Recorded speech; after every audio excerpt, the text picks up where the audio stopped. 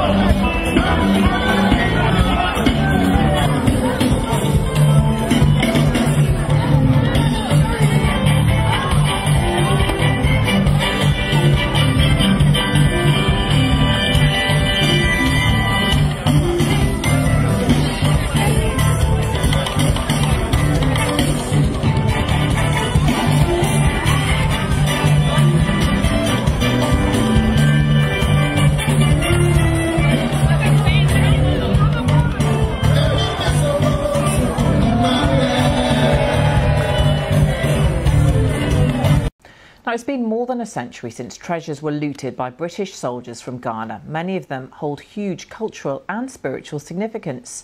Now, in a landmark agreement, the Victoria and Albert and British Museums in London are returning them on loan to the Ashanti King. Our culture editor Katie Razzle has this exclusive report.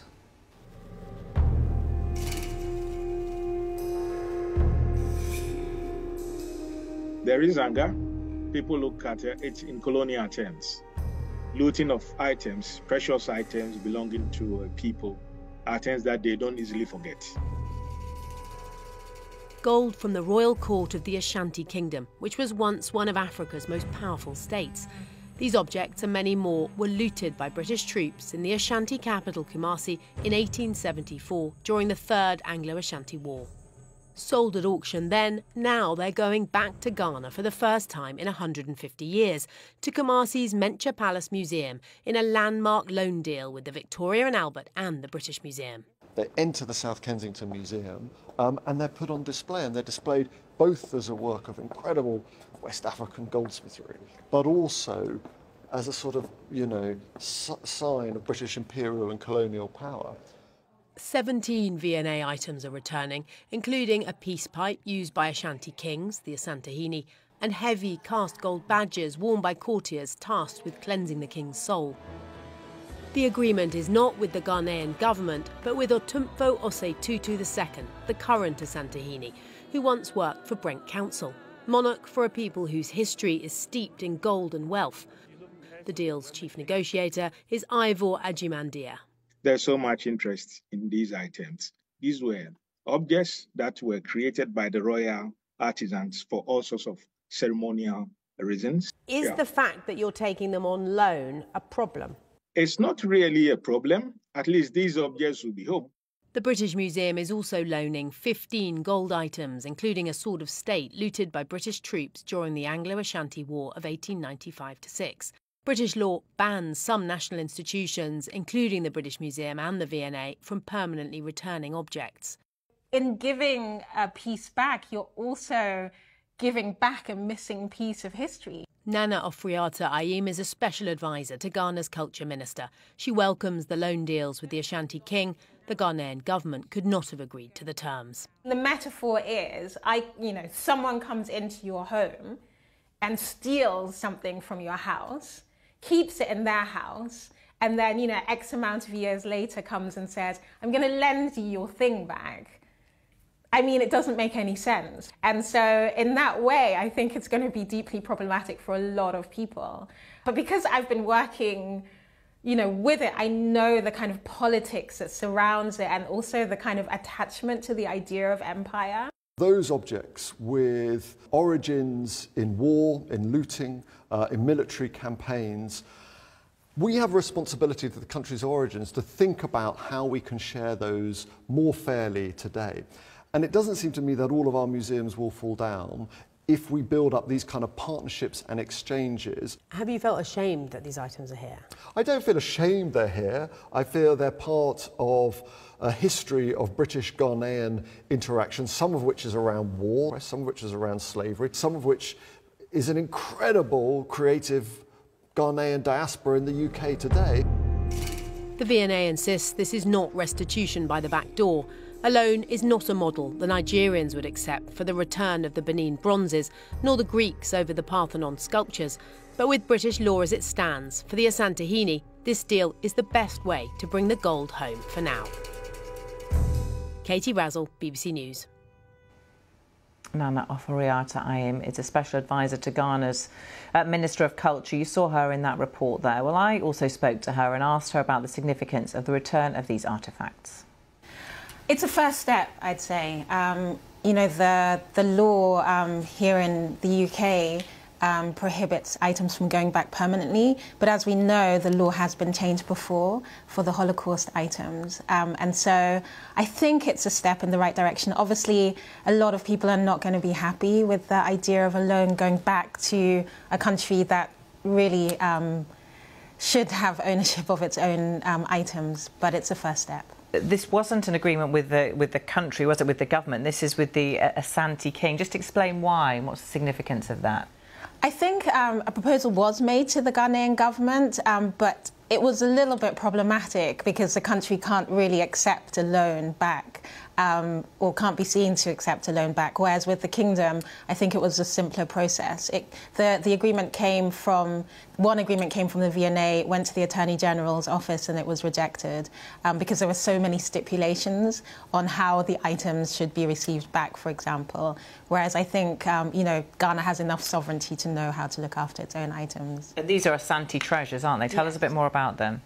So there's various items. There's a soul disc, for example, which the Asante would have worn as a protector of his soul. There's various headpieces, there's a gold pipe, and a lot of these items are imbued with spiritual significance. And so they're not just, you know, as Western museums might describe them, objects, but they are sometimes even, you might call them subjects, because they are imbued with immanence, with spiritual significance. Is there a negotiation that could be reached here, a compromise, do you think, whereby the government would accept anything other than the full return of these items? I mean, I know that in the language of, for example, the V&A, they were calling it a renewable cultural partnership. I think, like I said, I think this is a first step, and I think what would have to happen is some kind of agreement or that goes from government to government. For now, it's the museums that have decided to return the items without the involvement of the UK government. So I think once the UK government gets involved, there's definitely a way forward. What do these items mean? How important is it that they are returned, even if not permanently? I mean, I think, for me, the whole discourse is almost much bigger than just about the return of the object.